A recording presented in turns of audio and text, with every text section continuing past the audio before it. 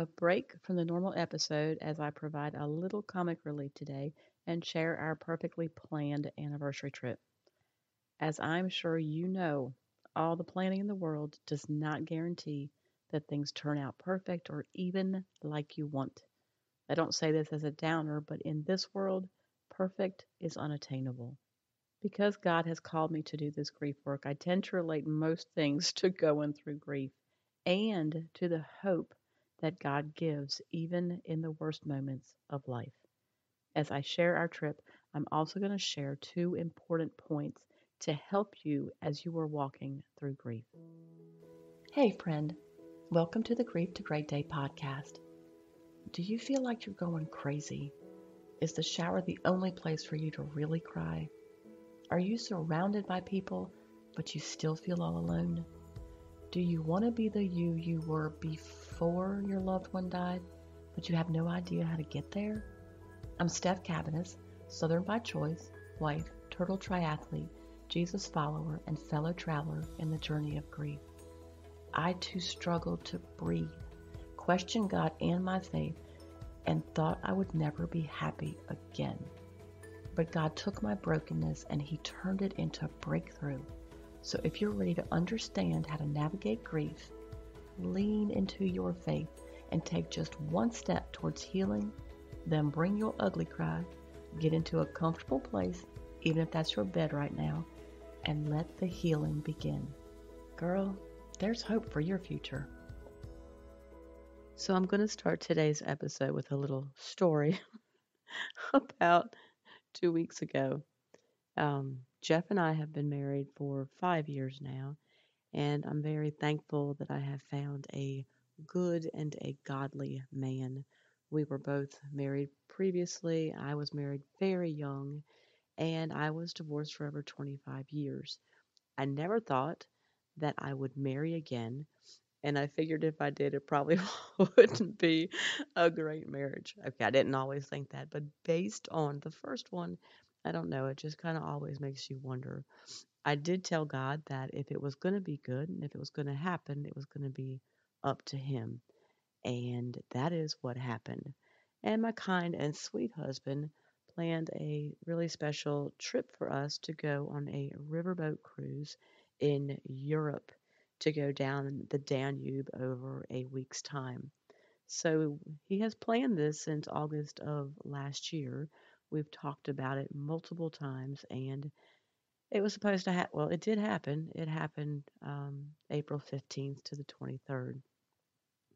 We were both so excited about it, and all the anticipation, and you know how that works.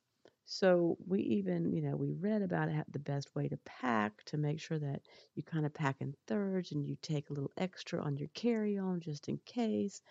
And you know that you can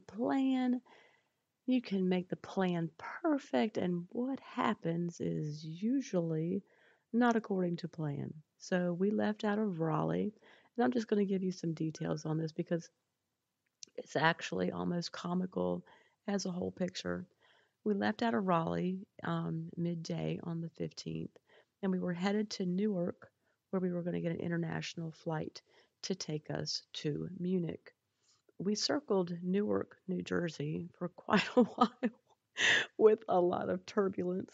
And the captain comes on and says, as you can tell, we've been circling Newark because we're not allowed to land. Apparently, they had some weather issues and there was, a backlog of planes trying to fly into there. And then he says that, we don't have enough fuel to continue our circling, so we have been diverted to Dulles. The diversion was just to gas up and go. So we landed, they gassed us up, and we never left again.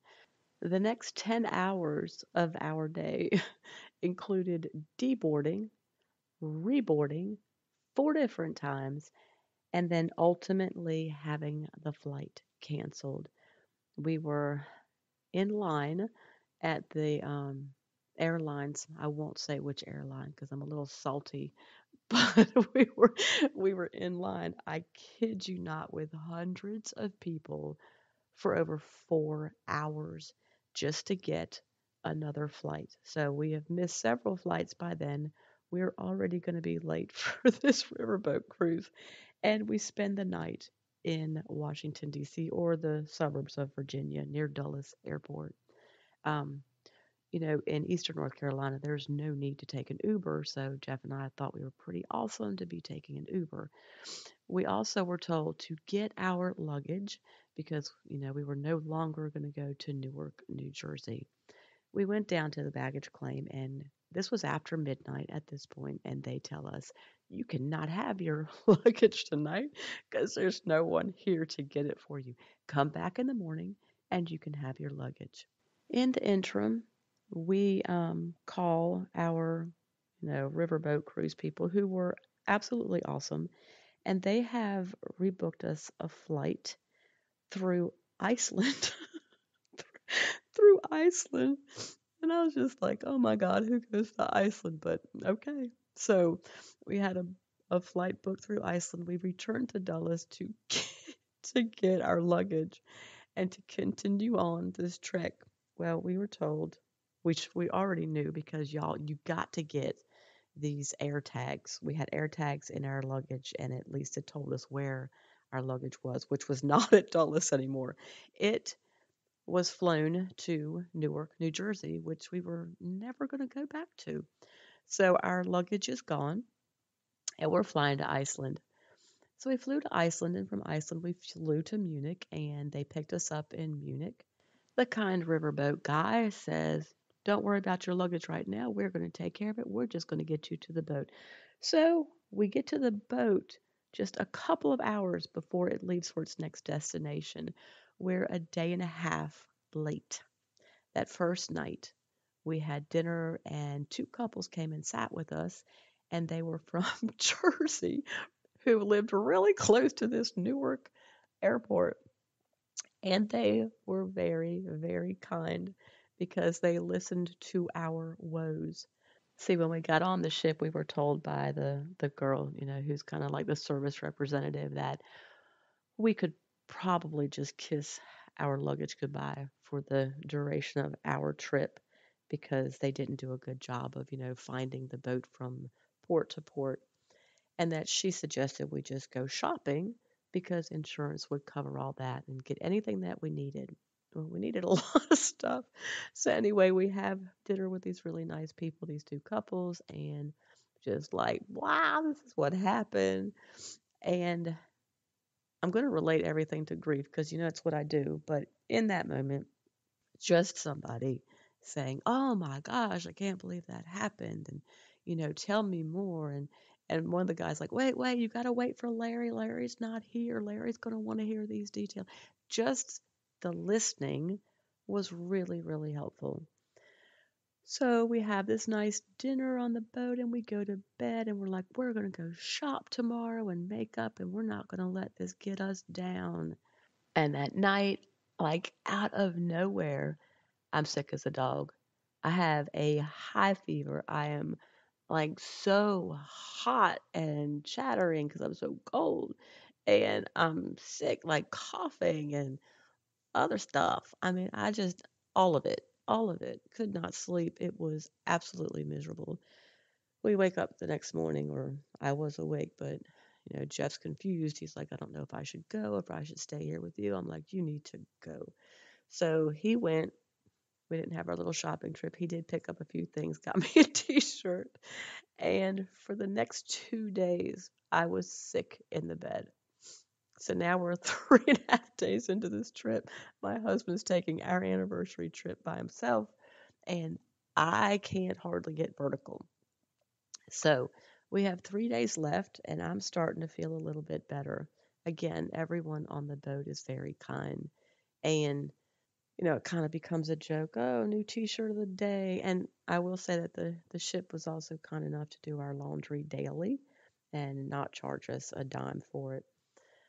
So on when we have 3 days left, we get into Vienna, and Jeff and I did a couple tours in Vienna. I was not great, but I really didn't want to miss Vienna. So we made Vienna. We had seen this cafe on TV, since last year, It's called Cafe Jamel, and it's pretty famous in Vienna. So we did make our way there. I really couldn't eat a whole lot though, but I did taste it, and some of that stuff was so good. And the second day, we were also in Vienna, and we just like did our own thing for the whole day. We found our way on the subway, which I was pretty impressed with. Um, I am half German, but I really speak no German. Just I don't know, some cuss words is all I really learned growing up, and some really basic things. And then the last day of our trip, we were in Budapest. They call it Budapest. And the city is really interesting because it has a Buda side and a Pest side. So that's why it's Budapest, because Buda is like the high mountain side, and then Pest is very flat, but it's all the same city. And saw some, incredible things.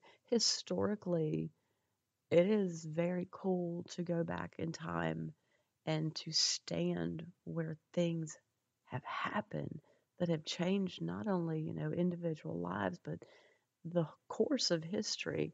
So, that part was lovely. And then we have to be up the next morning at like 2:30 in the morning because we have to leave the ship at 3:15 a.m. to catch a 6 o'clock flight in Budapest. And we get to Budapest, and of course, the second flight has been canceled. And we're like, Lord, not again.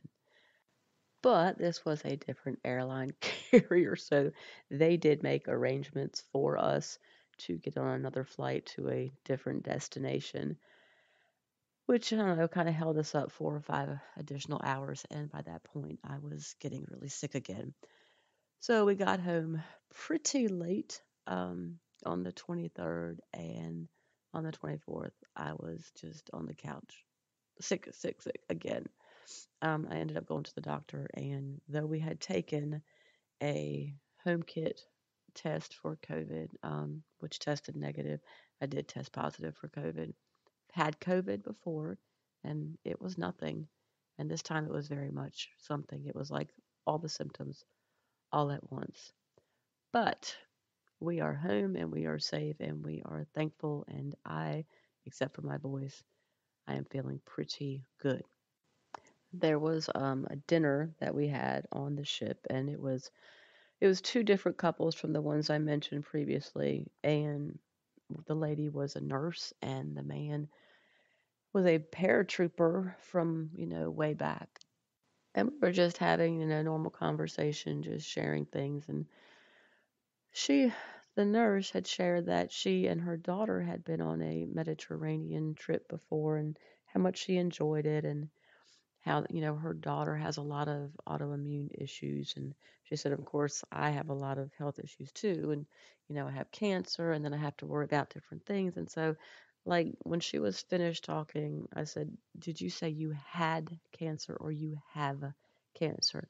And she's like, no, I have it. I've been diagnosed for over 4 years now. She said, and it's inoperable, so I've just been doing chemo every other week, she said, and it seems to be holding things at bay. She said, so I have determined that I am enjoying this trip and I'm enjoying my life as best I can for as long as I have. Now, that was a really poignant moment for me because Jeff and I we were feeling so beat up. I mean, it was like daggers on the left and daggers on the right. But I mean, in that moment, when someone says that and she makes this determination that she's going to live her life as best she can, I don't know. It just lets you know. Great reminder yet again. I wish I didn't need these constant reminders, but a great reminder to be grateful for, things were jacked up. Our flight was jacked up. We didn't have luggage. I was sick. But bigger than that, people are struggling for their lives, literally, and struggling with death. And those things are way harder than anything that we went through. So it was a great reminder for me. And I don't know, it's not like Jeff and I are big complainers anyway, but for me, it was a good way not to complain at all, honestly. And if you followed along and you've listened to everything that I've told you about this awesome trip, you may be wondering about our luggage. And we never did see our luggage. We had to tell them where it was multiple times, and it just sat in Newark, New Jersey. So if y'all live in Newark, New Jersey, I love you, but we really don't like Newark, New Jersey anymore. Just saying. Our luggage did arrive at our house like 4 or 5 days after we got home. So hopefully this trip of ours has provided a little comic relief for you. And there are two takeaways I want to share. Number one, you can make all the best plans in the world and you can work hard to make those plans happen. But ultimately, we don't have control over a lot of what happens in our lives. It's that age old question of why do bad things happen to good people? And it's because we live in a fallen world. And on this side of heaven, there will always be struggles. Now, for Jeff and I, this was a vacation that went badly. It's a disappointment and a major inconvenience, but in the end, it is something that we will get over fairly quickly. Before Monica died, I was more of a chicken little-ish kind of person where the sky was always falling, regardless of the circumstances. Now, grief truly has given me a perspective that is higher than current circumstances and a gratitude for what I do have. The second takeaway for you is to take the pressure off of yourself, to recognize that grief is heavy, it is consuming, and it will take you over for a while. The harder you fight against that, the harder you're going to make it for yourself. And you also have to allow room for God to do his work in your life. I know you're thinking, how did I come up with this from a trip? Well, when I was sick on the ship, I had a fever, which made me a little confused.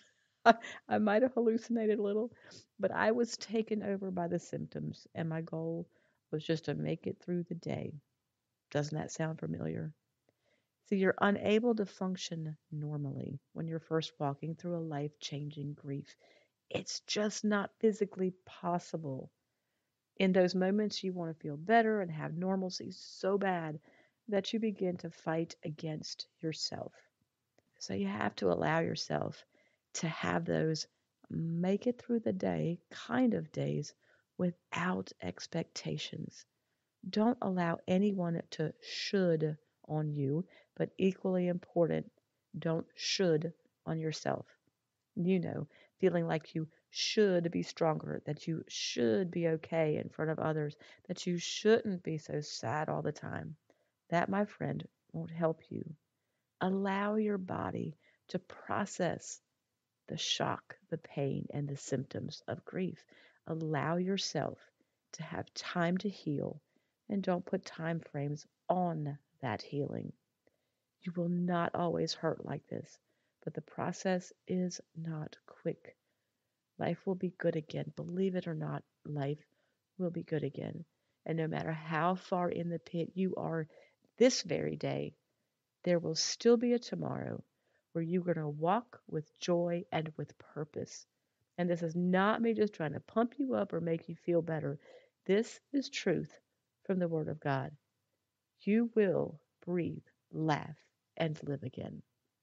If you're ready to take a brave step towards your healing, there's help available. Grief to Gray Day offers free and paid faith based resources so you can join the private Facebook group. You don't have to suffer in silence anymore.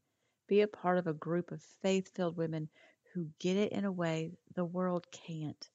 The daily pain and struggle of grief is not denied here, but faith paves the way for hope in this group. You can download the free Loss, Grief, and Healing seminar. This is the best faith based introduction of what to expect in your grief journey. Download the seminar if you want a reason to hope and learn how to heal. Today is not your forever, and you are not alone. You can also purchase grief coaching. If you're looking for one to one support to figure out your next best step, Or if you want to understand where you are in the grief process, or you just need accountability in taking those healing steps, these 1 hour grief coaching sessions are the answer for you. You can also purchase the workshop called The First Year of Grief: How to Survive with Hope and Heal. This workshop is the action oriented, step taking program you need to give you foundational tools to navigate your grief in the first year, especially. Remember, time itself does not heal all wounds. You have to take steps. In this workshop, you'll discover how to pursue God, even when you don't want to pray. You'll understand the roller coaster of grief so you know what's normal and what to expect. You will learn to process daily life with practical help to get you through those I can't get out of the bed days. And you'll find where to seek support because I'll share grief resources that are best for you. Look, I've walked this journey and never thought I could be happy again. But God, He restored my joy and gave me a calling. So no matter how dark and hopeless your day is today, this can be your story too. It is my great joy to help you get there. Your safe place for all things grief can be found on the website grief2greatday.com. This includes all the resources I just shared and, in addition, the Grief to Great Day podcast and the book Dying to be Healed. Regardless of where you are right now, you can breathe, laugh, and live again. Thank you for being here today, for showing up. If this podcast has given you hope, encouragement, or helped you in any way, share it with a friend, either in a text or on your social platforms. Also, please subscribe, rate, and leave a written review on iTunes.